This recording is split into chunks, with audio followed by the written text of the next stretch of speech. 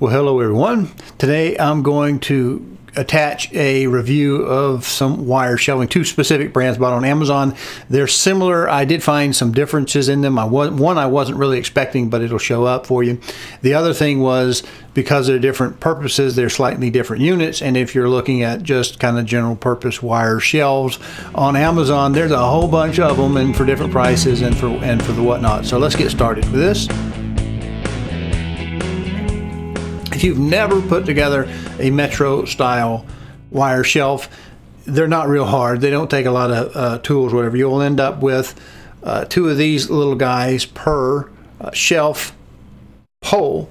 And see, it says up there, in case you're not smart enough to figure out, let me get it, there it goes. It says top, in case you're not smart enough to figure out what the top is. And they're just a little plastic.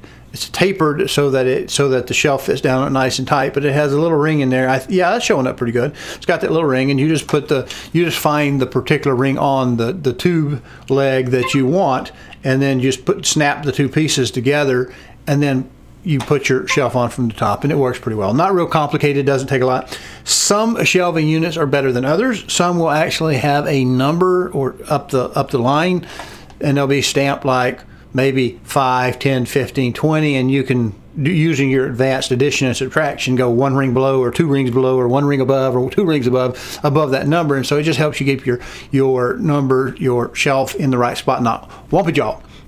These were not like that. They were a little cheaper than that. They didn't have that stamping done on it. They just had a little extra little ring. So ever so often there was one that had two little rings, and I used those to measure up. Did the same thing. It just didn't have a number on it.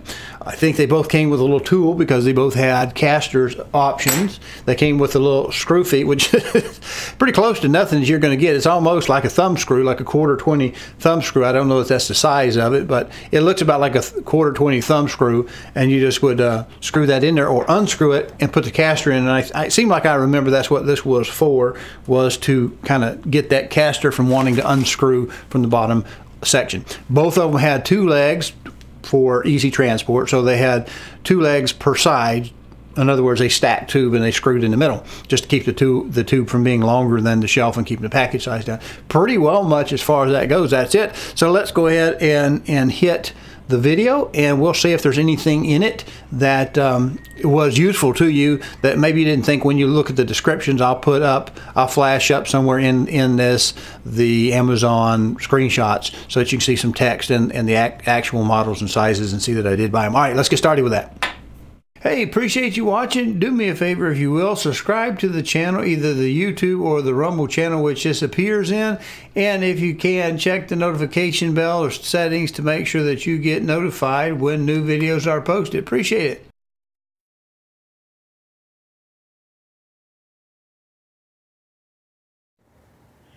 Going to do a review of two Metro style wire shelves unit. Going to use the two different brands. Needed one that was, of course, a little wider, and then needed one a little bit narrower to go behind the door. One's, I think, 18. One, of course, is 24.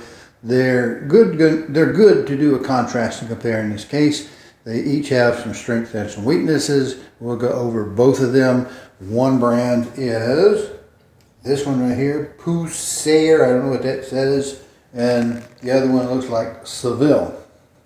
Now, in this version, this Pusair, I don't know how you say that, we do look like we have a true chrome, like it may be copper plated most time. See, chrome doesn't want to stick to steel very well, so we normally do a copper undercoat, plate it with copper, then put the chrome on top. I have no idea how these are made. These do have some little plastic sheets in here. They do help.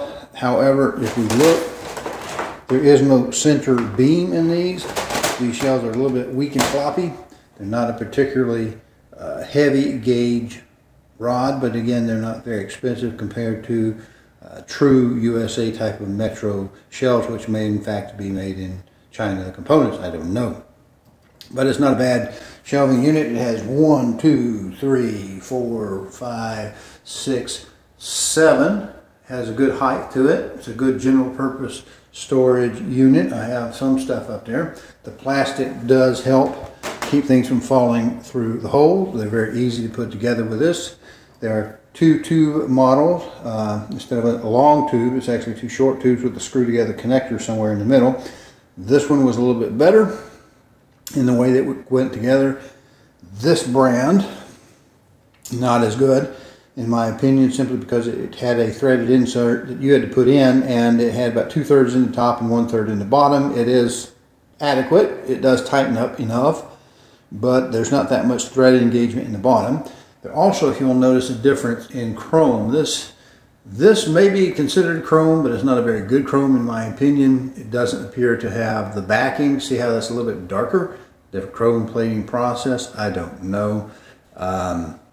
It is a little shiny, but it also looks like it may not have a copper undercoat to it, so I don't know how well it lasts. The good part with this is advertised as having a center beam, and that makes a lot of strength in the shelf unit itself. Doesn't come with plastic, which is good because you're going to have air flowing through on this rack, and I need that for that purpose.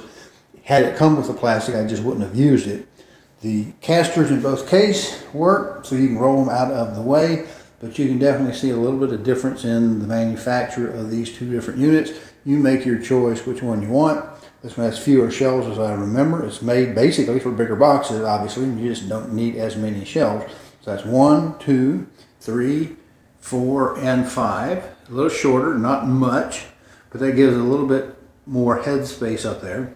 Had the tubes been a little longer, I could have had the choice to get them even up top. Don't really need it per se. Again, normally when you have a narrower shelf, you often need, depending on what you're going to store on it, you're going to need more shelves, space closer together. If I put this one together the way I did at the given spots, it does give a little bit different spacing. I could have obviously spaced it more evenly, but I thought, while I'm putting it together, I'd go ahead and use the uneven spacing for different size devices and boxes and whatnot that's going on it. The big one, probably just going to be used for a specific thing for which I want air to flow through it. It'll work for that purpose. It's just chrome's not looking as good on it.